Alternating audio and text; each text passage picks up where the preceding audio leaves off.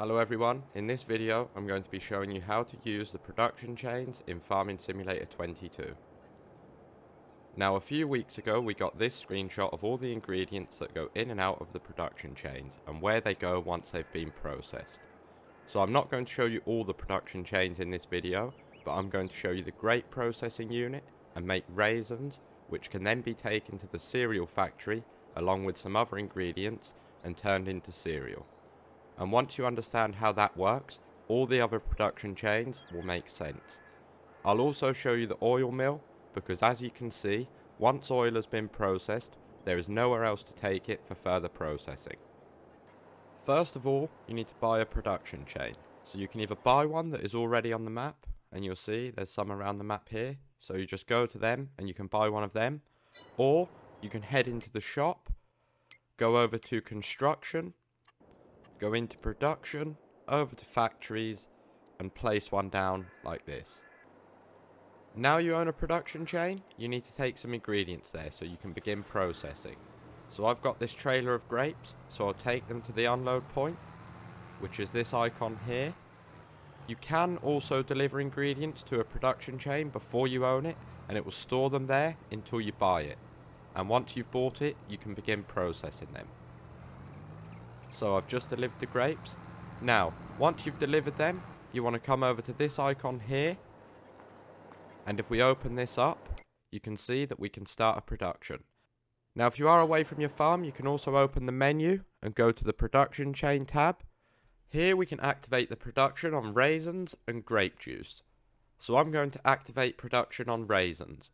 Now, if we head over to outgoing products, you'll see that we can change the output mode. So we have storing, which will generate a pallet outside of our factory for us to sell. We have selling, which will automatically sell the product once it has been made. And then we have distributing, which will send the product to the next production chain for further processing.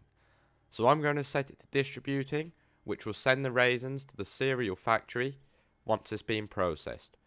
Now while we're on the topic of distributing, if we have a look back at this screenshot, we'll see the oil mill has nowhere to distribute the oil once it has been processed.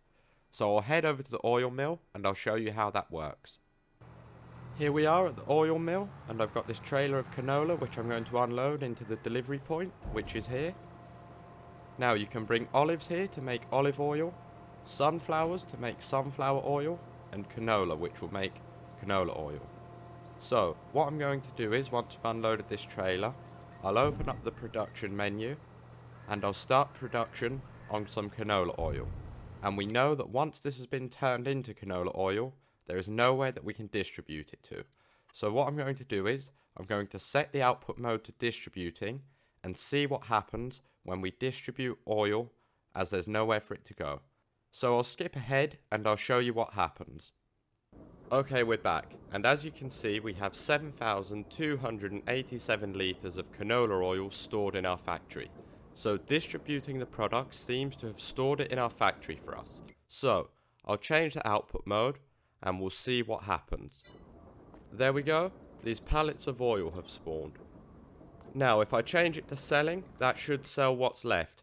Now, selling happens every hour, so I'll speed the time up, and we'll see what happens. Okay, now it's 8:59 and the product should be sold at 9 o'clock. So let's see what happens. There you go, all the product is sold.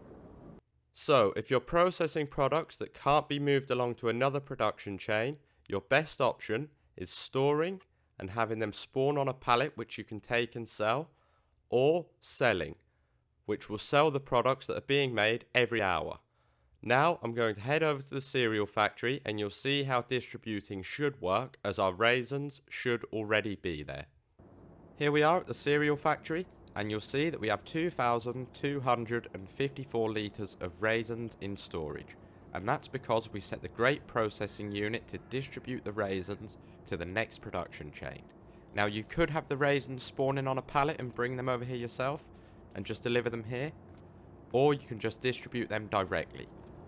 So, to make cereal, we need some other ingredients. So if we go in here, you'll see we need honey, raisins, oat, and corn before we can start processing cereal. Now, over here, I have a forklift with honey on the front, and I have two trailers. One has oat in and one has corn. So I'll unload these here and then I'll bring you back and show you how to process them. Okay, I've unloaded all the ingredients and you'll see now we can activate production on cereal. Now this will work the same as the oil mill, as there's nowhere else for the cereal to go once it has been processed. So you want to change the output mode to either storing, where it will spawn on a pallet out the front for you to then go and sell, or selling, as distributing will not do anything with the cereal for you. Okay, I've skipped ahead and you'll see that we have a pallet of cereal out the front ready to be sold. Now when it comes to selling the cereal, you sell it just like any other crop, so you can take it to a selling point. As you can see, we could take this to the farm shop. Okay, so that's everything for today. I hope this video helped you out. If you enjoyed this video, let me know by leaving a like, and feel free to subscribe so you never miss another video.